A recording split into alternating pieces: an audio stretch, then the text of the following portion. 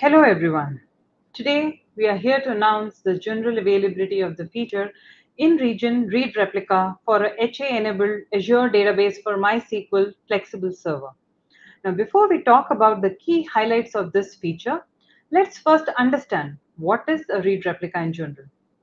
Read replica, as the name suggests, is a read-only server which replicates data from the primary to replica and is typically used to scale out the read-intensive workloads. A replica in MySQL flexible server today may either use MySQL native replication or storage-based replication technology. Most of you possibly already know about MySQL native replication, but you may wonder, what is storage-based replication? Well, it is a technology which relies on underlying storage for replication of data between the primary and the read replica.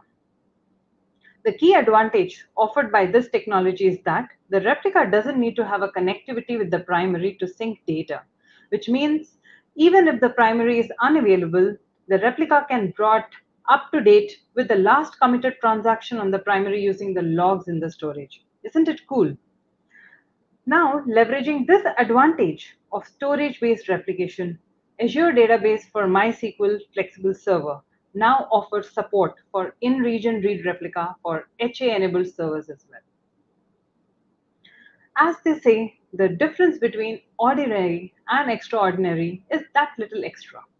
An ability to spin up a read replica for a HA-enabled server is exactly that little extra, as it offers an augmented DR strategy where provision replica can also be promoted as a standalone in the event of disaster.